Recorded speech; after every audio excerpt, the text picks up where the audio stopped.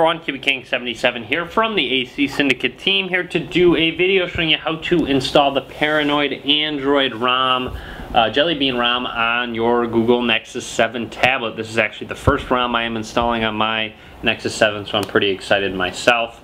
But let's go ahead and get into it. So first of all, you need to make sure your bootloader is unlocked and you do have a custom recovery installed. I believe I do have clockworkmod installed.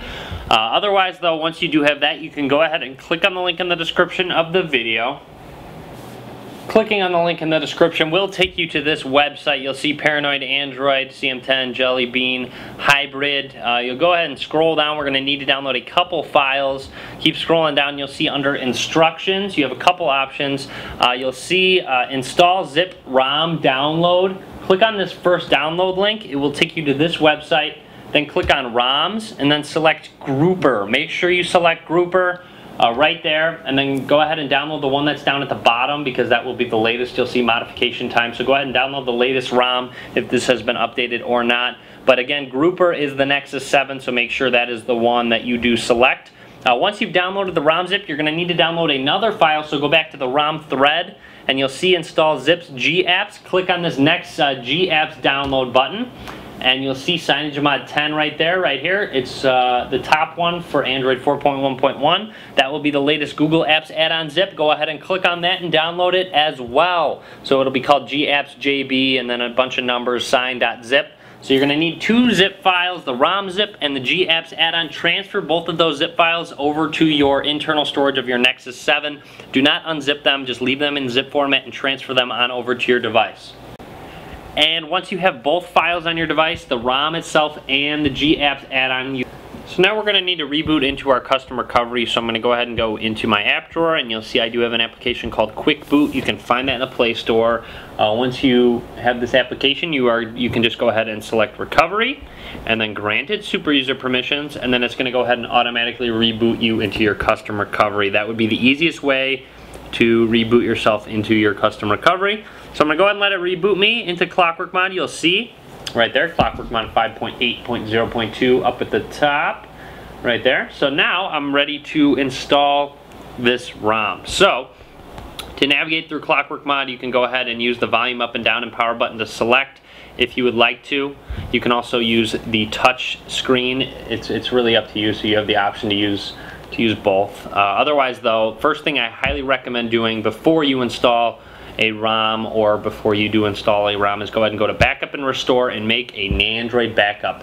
What that's going to do is back up your entire ROM that you are currently running, and if you restore that backup, it'll put it exactly where it was with all the data saved, everything. So I need to do this myself, so I'm going to go ahead and run through and make an Android backup. And Android backups do take a bit of time to run through and do, so go ahead and be patient with an Android backup, and I'll be back once it's done. Alright, and you will see down at the bottom, backup complete. The backup did take a while. So if anything does happen, you get stuck in a boot loop or anything, go ahead and go into your custom recovery and then restore this Android backup. That would be the safest option. So now that we have an Android backup, we are ready to go. First of all, what the developer recommends for this ROM is if you're coming from another ROM other than ParanoidAndroid, he does recommend doing a full wipe. So go ahead and go to Wipe Data Factory Reset and hit yes. Delete all user data. This is going to go ahead and wipe your apps, your contacts, everything that's on the device. So you can use apps such as Titanium Backup and such to back up applications and things like that. But otherwise, once done with the factory reset, go ahead and wipe cache partition and hit yes. Wipe cache. We'll go ahead and wipe your cache partition. Then go to the advanced menu and hit wipe Dalvik cache and hit yes.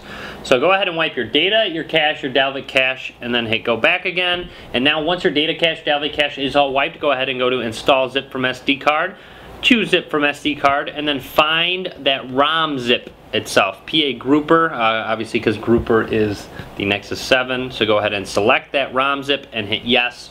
Install. So go ahead and install the ROM itself first.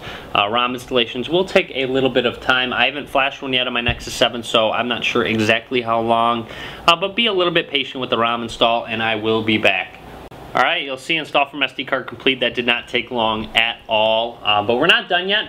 We need to install that other file. So go back to choose it from SD card and select that GAppsJB add-on zip. So go ahead and select that and hit yes, install. So it'll go ahead and install that Google Apps add-on.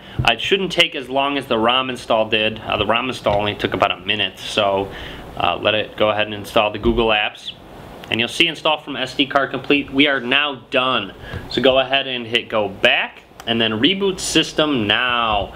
And we are done. So there we have it. Our Nexus 7 tablet is going to reboot. And once booted up, we will be running the ParanoidAndroid Rom on our device. I'm going to go ahead and let you guys check out the boot animation. So here we go. Very cool. All the nice jelly bean colors glowing in the background behind this guy. So that's actually an awesome boot animation right there. So very cool there. But otherwise, I'm going to be doing a separate review video of this ROM, so you're definitely going to want to check that out. I will link to it in the description of the video. So be sure to watch that. Follow me on Facebook, Twitter, Google+. You can subscribe to me as well. I'll be doing many Nexus 7 videos in the future, so be sure to subscribe. And as always, thanks for watching. Be sure to give this video a thumbs up.